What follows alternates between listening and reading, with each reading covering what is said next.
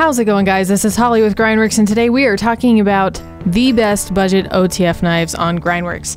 Now, I've talked about OTF knives before, but it's actually been a little while since I've reviewed what I think are the best budget options on the site, and we've had some newcomers since then, so I thought it was about time we updated and showed you some of the best options we have on the site right now for OTF knives. So first up, we have the Atomic Defender. This is the mini version of the Atomic Defender OTF. It runs right around $42 on the site currently. It's 7 inches overall with a 2.625 inch blade. You can see it's a Tonto style with a flat grind and a two-tone finish.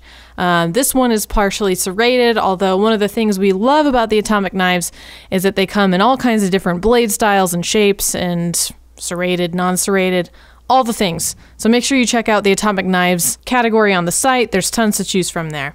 Now, we do have an alloy handle here with a very typical style for the Atomic Knives with this texturing and interesting patterns on it. I do think this is a cast style. It's 4.47 ounces, so heftier for its size, but not dreadfully heavy. We have a tip-down, deep carry style pocket clip, and of course we have a glass breaker on the pommel, which has maybe a lanyard hole going through it. Maybe not, I could be wrong. I like that this knife brings, you know, all the tactical features that so many of us like in an OTF knife, but it's a more manageable size and weight. A lot of the Atomic knives are absolutely massive. Well over twice this size if you're going by weight. And to me, that's just a bit too much knife. So I think this is the perfect size. It's still strong, it's still hefty, and it's still solid without using up any unnecessary real estate. And it's definitely fidget friendly. So there's the Atomic Mini Defender. Next up, no surprises, Lightning had to make the list, right? So this is the classic Lightning OTF knife, right around $30, 8 inches overall with a 3 1/4 inch blade. This is your drop-down style with a flat grind and a satin finish. Cast aluminum handle. And it's 3.9 ounces. And then we've got the tip-down carry pocket clip. I've always wished that they would put a deep carry on there, maybe something a little wider. But then, I mean, would it be the Lightning? This style has become so iconic and so recognizable. Maybe it's best not to mess with it. I personally think that the most accurate way to think of a Lightning is probably like the Kalashnikov. It's cheap, but it's well built, and better action than you would ever believe for its price. There is a little bit of wiggle in the blade, about what you would expect for an OTF. It's not made of the best materials you can buy, but I mean, it does its job, and it's very, very rare for it to fail. So Lightnings have become the most popular OTF knife, and honestly, it's pretty much the most popular knife on Grindworx. We sell more of these babies than almost anything else on the site.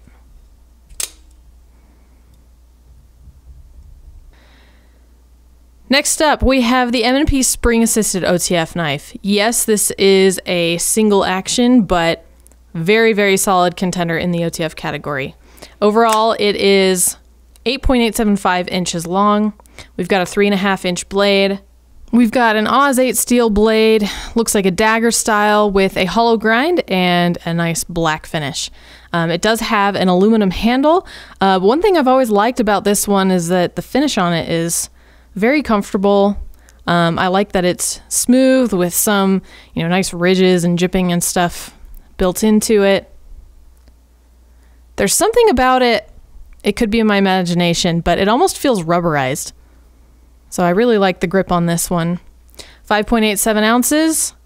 And then we have our tip down deep carry pocket clip there and a small glass breaker.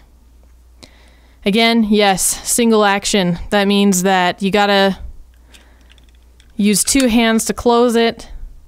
So definitely not as convenient as a double action OTF, but the action is very solid.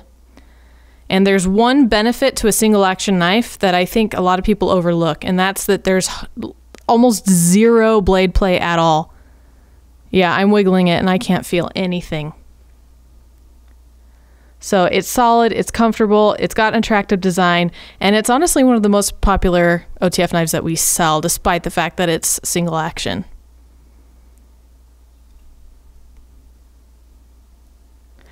Next up we have the F16. Now this is actually a newer model that you haven't seen yet, I don't believe. Everything else is the same. 8 inches, 3.375 inch blade, 448 steel. This is the bayonet style, but it's this two-tone finish that you guys haven't seen before, where the ground part of the blade is finished black. I personally love the look. I think it's fantastic. We have the aluminum handle with the grip tape inlay. It's 3.18 ounces, so nice and lightweight. And then it does have a tip-down carry pocket clip. The F16 is so popular because it honestly has the best action for its price. It's even better than the Lightning. And it's got a much more interesting design, I think. It's just cooler to look at. Nice and slender handle. Kind of digging this fire truck red they've got going on too. And I mean, just go look at the reviews. It consistently gets 4 or 5-star reviews across the board.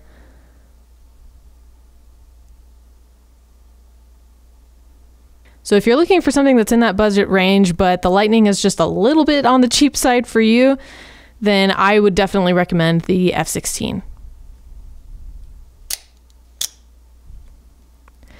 Lastly, this is one of the newer knives we have in the category.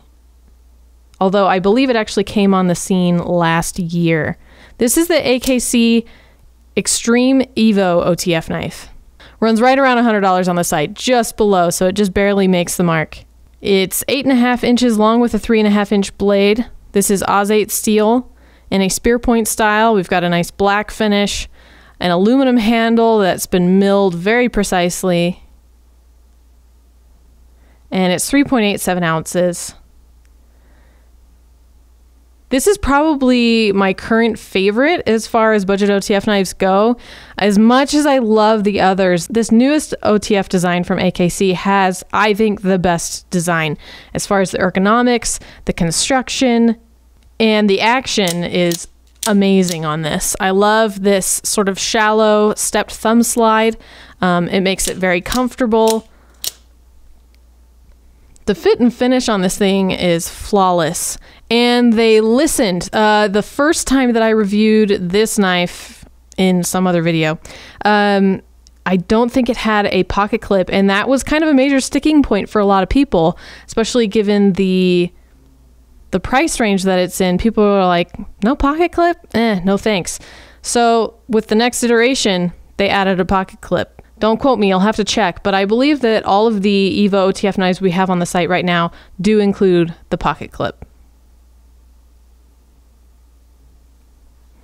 So there you go. Those are the top 5 best OTF knives under $100. In my opinion, I would love to hear from you guys. Which is your favorite budget OTF knife to carry right now? And which of these do you think will be next on your wish list? If you enjoyed this video, make sure you give it a thumbs up, subscribe, and hit that notification bell so you're the first to know when a new video drops. There will be links in the description below to each of these knives, and you can always jump on Grindworx and take a look at all the awesome OTF knives we have there. There are tons more than what I have presented for you today. Even better, if you join our email list, then every time a new knife hits the site, it'll come straight to your inbox. Thanks so much for watching, guys. See you next time.